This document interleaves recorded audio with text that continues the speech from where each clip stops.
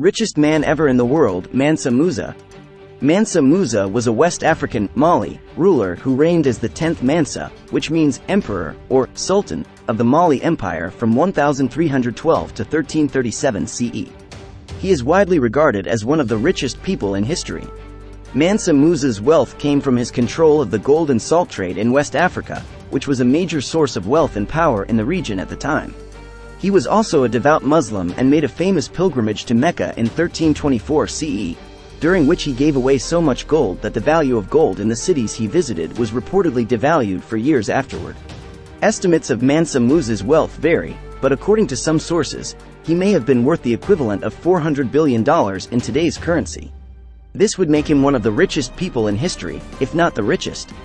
However, it is difficult to accurately compare the wealth of historical figures to modern individuals, as the value of money and goods has changed significantly over time. Who is Mansa Musa? He is also known for his extensive travels, including a famous pilgrimage to Mecca in 1324 CE, during which he became known throughout the Islamic world for his wealth and generosity. Mansa Musa's wealth came from his control of the gold and salt trade in West Africa, which was a major source of wealth and power in the region at the time. He used his wealth to build grand mosques and universities, and to support artists, scholars, and poets. His reign is often seen as a high point of the Mali Empire, and his legacy continues to be celebrated in West Africa and beyond today. How Mansa Musa is become king of Mali. Mansa Musa was not born into the royal family of Mali, but rather was an appointed governor of the province of Mali. He came to power as the result of a series of events that led to his predecessor's abdication. Mansa Musa's predecessor, Abu Bakr II, is believed to have set out on a voyage across the Atlantic Ocean to explore new lands and seek out new trade routes. However, he never returned, and it is believed that his fleet was lost at sea. After Abu Bakr II's disappearance, a power struggle ensued among the ruling family, and Mansa Musa was eventually chosen as the new emperor of Mali. He was chosen in part because of his reputation as a capable governor and administrator, and in part because he was seen as a unifying figure who could bring stability to the empire. Once he became emperor, Mansa Musa set about consolidating his power and expanding the empire's influence. He made important reforms to the legal system, appointed loyal officials to key positions. Mansa worked to strengthen the economy by promoting trade and commerce.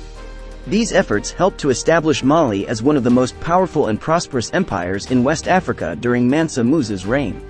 Mansa Musa business strategy? As a ruler, Mansa Musa was heavily involved in the business of the Mali Empire, particularly in the gold and salt trade, which was a major source of wealth and power in the region at the time. His business strategy was centered around maintaining a monopoly on the trade routes and markets, while also promoting economic growth and development within the empire. One of Mansa Musa's key strategies was to establish a strong network of trade alliances with neighboring kingdoms and empires. He sent diplomatic missions to other parts of West Africa, as well as to the Middle East and North Africa, to establish relationships with other rulers and traders. This allowed Mali to control the flow of goods and information across the region, giving the empire a significant advantage in the marketplace. Mansa Musa also promoted internal trade within the empire by investing heavily in infrastructure, such as roads, bridges, and marketplaces. He encouraged entrepreneurship and innovation among his subjects, and supported the development of skilled craftspeople and artisans, such as weavers and metalworkers. This helped to create a thriving domestic market for goods and services, which in turn increased the wealth and power of the empire. Another key aspect of Mansa Musa's business strategy was his investment in education and culture. He established Islamic schools and universities throughout the empire, which helped to develop a literate and educated class of traders, scholars, and administrators. He also patronized artists, poets, and musicians, promoting the arts as a means of cultural exchange and economic growth. Overall, Mansa Musa's business strategy was focused on promoting trade, fostering economic growth and development, and investing in education and culture. These efforts helped to establish Mali as a major economic and cultural power in West Africa during his reign. From the beginning of this world till today, the person who lived with most money and gold was one and only Mansa Musa. His total wealth for today calculation is richer than Bill Gates plus Elon Musk plus Jeff Bezos. Subscribe for more horrors and mysterious videos. Thanks.